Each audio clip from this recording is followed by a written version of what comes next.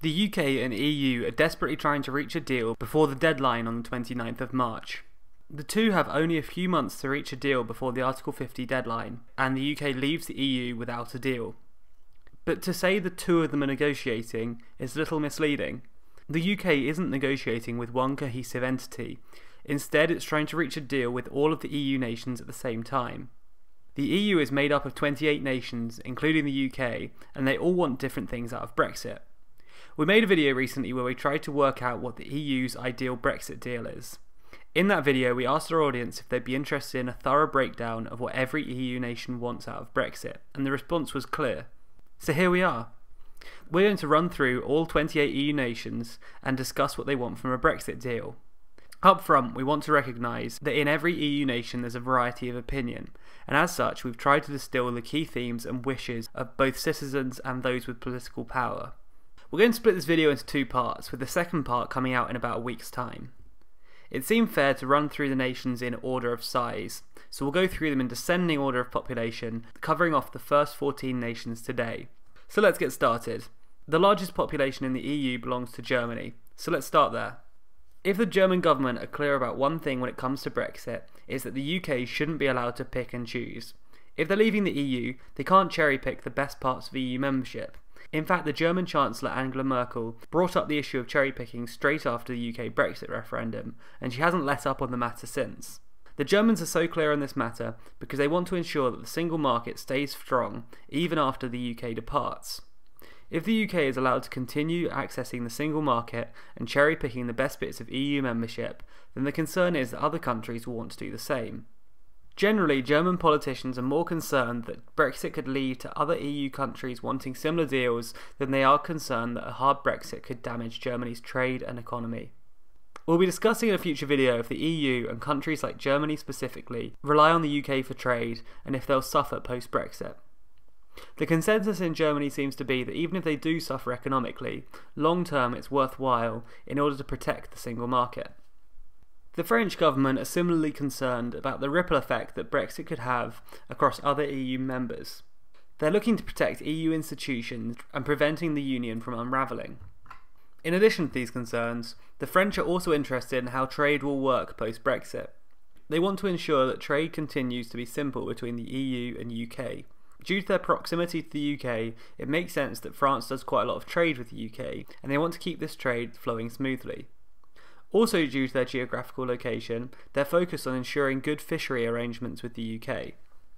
Finally, France is interested in ensuring that regulatory standards are maintained after Brexit.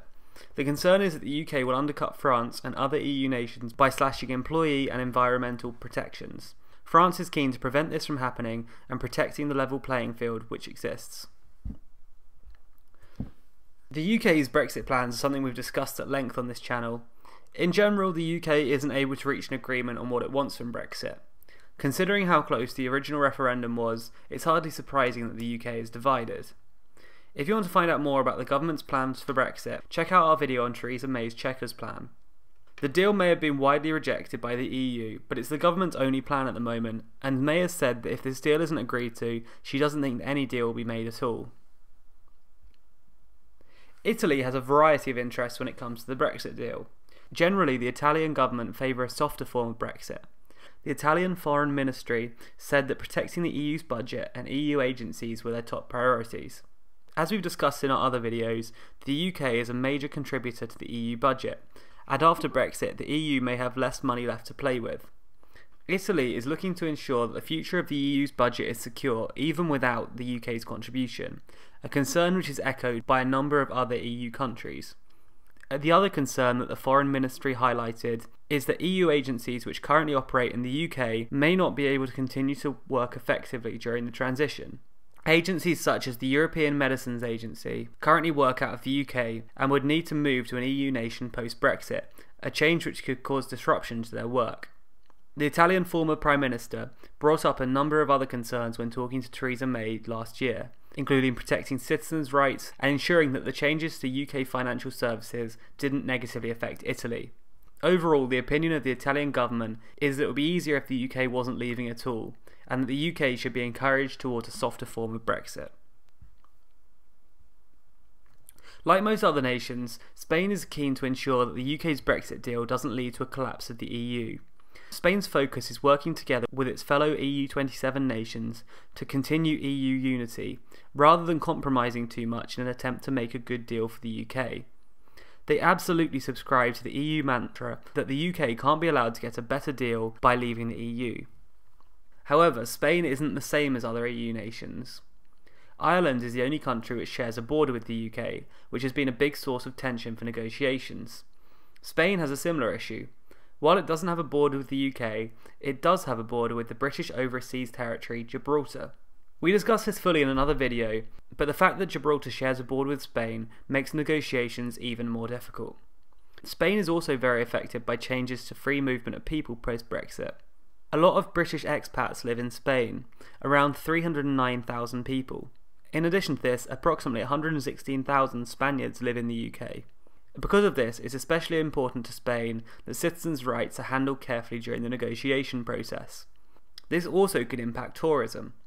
Around 18 million Brits visit Spain every year, and British holidaymakers contribute approximately €13.3 billion to the Spanish economy during their trips. The Spanish therefore want to protect the rights of not only those who are living abroad, but also Brits coming to Spain, as losing this flow of tourism could cause a big hit on the Spanish economy. Spain also wants to have open trade with the UK. The United Kingdom is one of Spain's closest trading partners, and they'll be keen to protect this relationship. Large Spanish companies like Telefonica and Banco Santander could be affected by changes in the trading rules, and also shifts in the UK's telephony and banking regulations. As such, Spain would prefer a softer form of Brexit, one which protected citizens' rights, holidaymakers, and Spanish investments, while keeping the Europe strong and discouraging its own separatists in Catalonia. Like Spain, Poland has put a lot of focus on citizens' rights post-Brexit. People from Poland are the largest foreign-born group in the UK, with over 1 million Polish people living in Britain. Therefore, it makes sense that they want to protect their citizens' rights in the UK. When we made this claim in another video, that Poland wanted to protect the rights of citizens living in the UK, people hit back saying that we are wrong and that the Polish government would want to stop their citizens from leaving to the UK to prevent their best talent from leaving Poland. The thing is that Poles who live in the UK often still have family and ties in Poland, with a large number sending money back to their home country. If the Polish government wasn't concerned with their citizens' rights while they lived in the UK, this would have a ripple effect through their country and economy. Most importantly, Polish citizens who live in the UK still have the right to vote in Poland, and cutting them off or not caring about their rights while they live in the UK wouldn't be a particularly sound political move.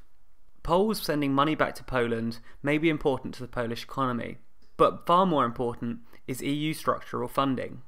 Poland is the largest recipient of funding, with the nation getting €89 million from the EU structural funds between 2014 and 2020. As such, if the EU budget were to shrink without the UK's contributions, this could significantly impact Poland's bottom line.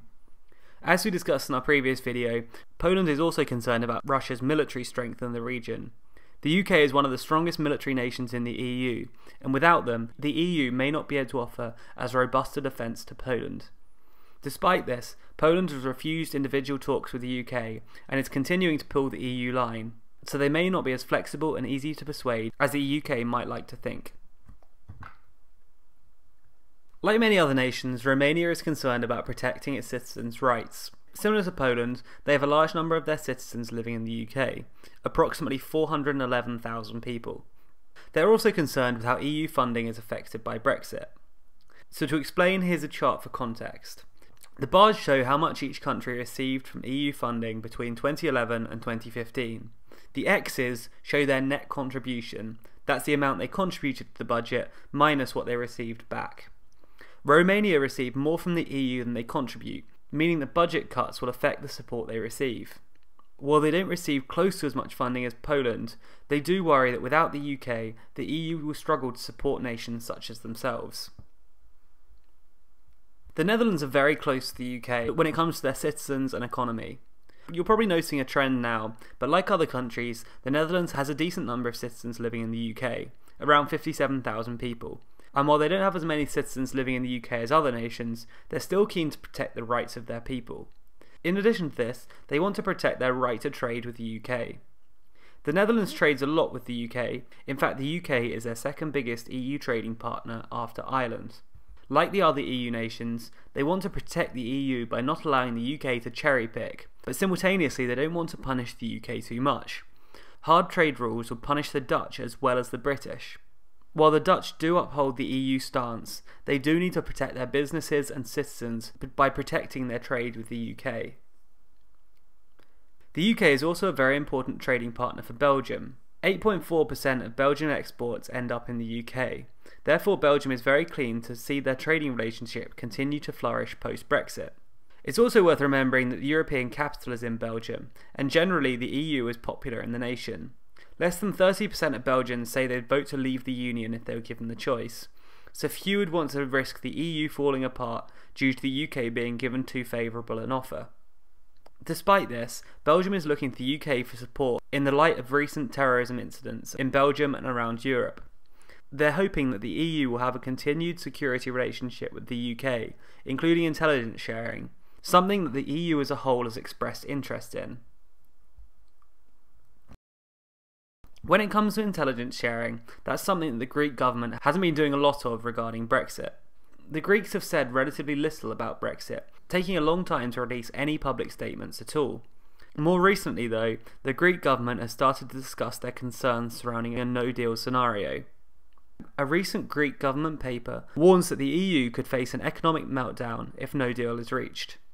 They say that if there isn't a deal with the UK, that the EU would find that they had a £10 billion annual gap in their finances. Greece's concerns are that without the UK's financial support, the Union's poorer countries might suffer political and economic unrest. Greece isn't alone in this fear. As we've already discussed, Italy, Poland and Romania have similar concerns, but the EU's budget commissioner is also worried. He said that the EU would have to find an extra £20 billion a year if the EU is to continue with its current budget plans despite losing the UK's funding.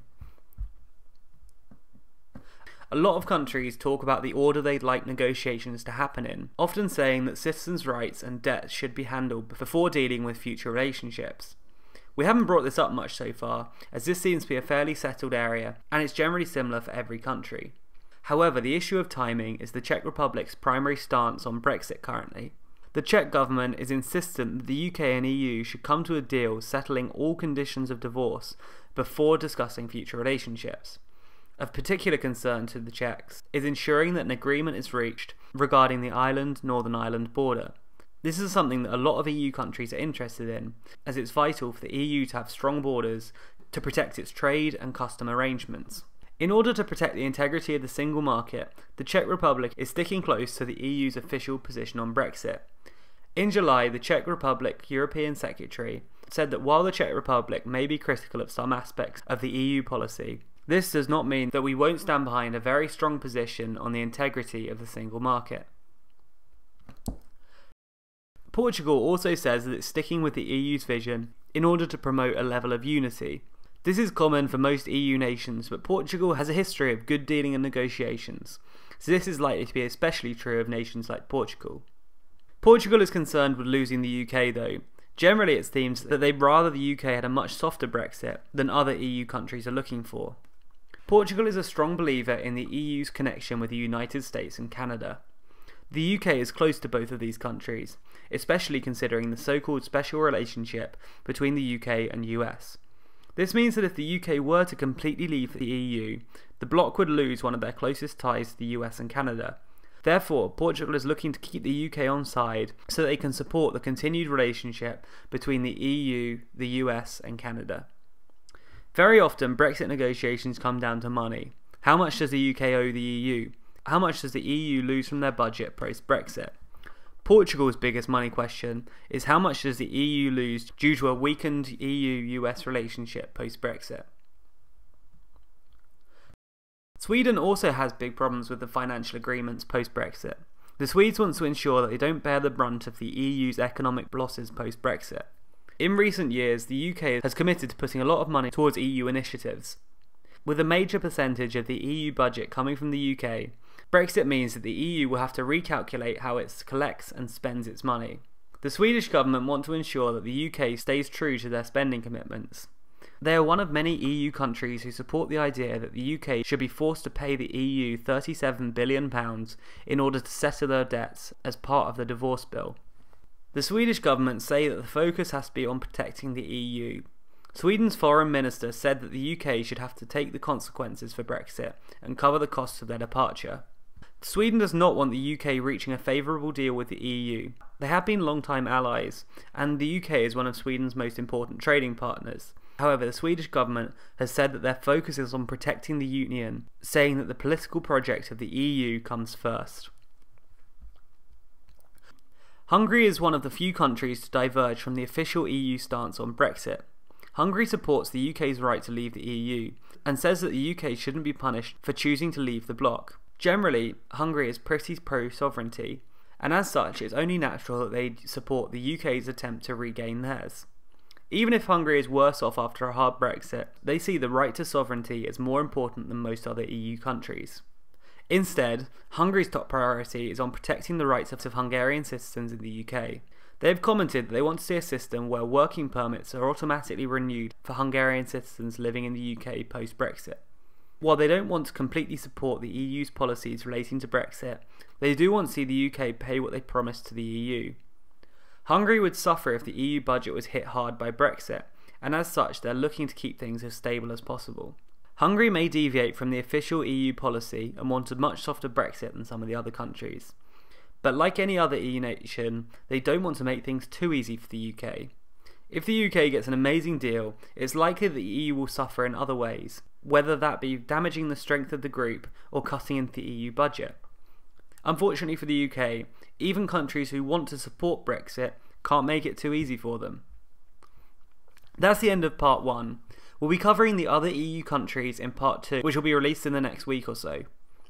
Make sure to subscribe to be notified when this video is uploaded and get more news and Brexit information from TLDR News. One last thing, a few people commented that they'd like to hear what important non-EU nations want out of Brexit, places like the US, Switzerland and Norway. If you're interested in that video, give this video a like and comment below to let us know.